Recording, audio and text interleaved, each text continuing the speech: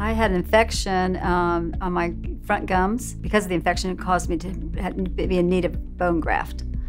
So the first step was to come here to see Dr. Phillips, who I researched out thoroughly, and found him to be one of the best doctors in all of Dallas. Coming to surgery was very concerning, and I did a lot of research again. You know, just what am I going to feel like afterwards? How long is this process going to take?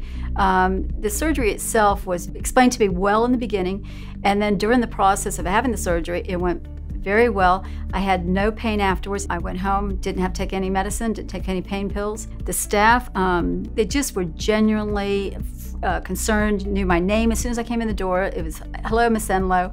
I just can't explain what a good experience it was. My dental implants feel so natural. I don't have any problems with them. You know, they feel very smooth. They feel like my regular teeth do. I would highly recommend this Park City to anybody, and I'd certainly recommend Dr. Phillips. He's just phenomenal.